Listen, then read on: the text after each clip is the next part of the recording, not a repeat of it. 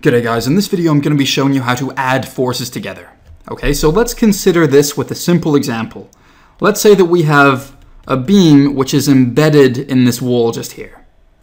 Alright, so this is our beam, and let's say that we've got two forces acting on the end point of our beam just here. Right, let's say that we've got one force which is acting purely up on this point.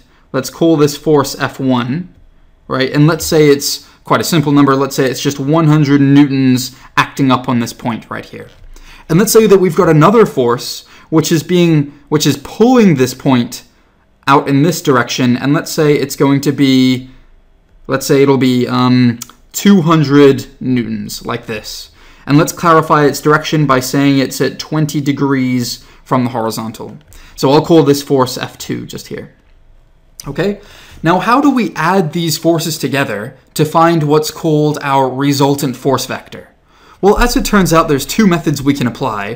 One is the graphical method, and I'll go through that first. Graphical method. Okay, now with the graphical method, to find your resultant force vector, what you do is you sum these forces up by putting them on top of each other head to tail. So let me show you what I mean. You start off with F1 from this point. You start off with F1 and you draw it roughly to scale. So this is 100 newtons, so the length of this thing should be 100 units, right? And then what you do is you add this vector on top of it. So you start here, and then you draw 200 units long vector just along here, right? At the same angle, right?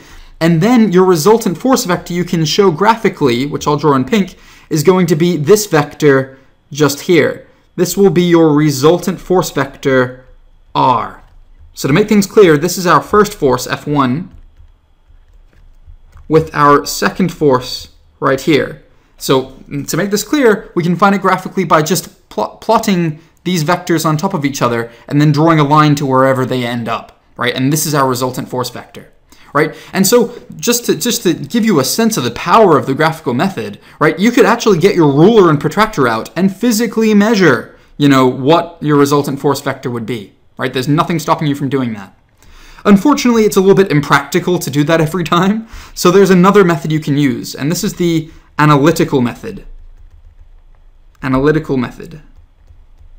And this is my personal favorite. What we do here is we deconstruct our force vectors into horizontal and vertical components, right? And the way we do that is we do it by first defining an axis. So I'm going to define horizontal as positive, and to the right is positive, and vertical is positive like this, okay? Now, because of this way of defined positive, that means that we can deconstruct F1 in terms of x and y coordinates now. We know that F1 can now be written as 0I, so that's the amount of this force in the I direction, which is 0, plus 100J.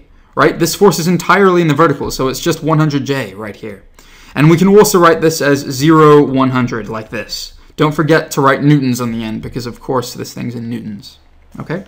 Now F2 can also be written as, F2 can be deconstructed by using trigonometry. We know that the horizontal component of this is going to be 200 cosine 20. So this is going to be 200 cosine 20 I, plus this component, which is going to be 200 sine 20. 200 sine 20j, right? And if you were to plug that into your calculator, the 200 cosine 20 will evaluate out into 187.94 newtons, and the vertical component would be 68.4 newtons, like that, okay? Now we can talk about the resultant force vector. The resultant force vector, R, is going to be the vector sum of F1 plus F2, like this, right? And it's actually really easy to evaluate. What we do is we sum the elements. So we sum the i's, which is going to be 0 plus 187.94, which is easy. That's 187.94, like this. And then we sum the j's. So it's going to be 100 plus 68.4, which is 168.4, like this. And this right here is our resultant force vector.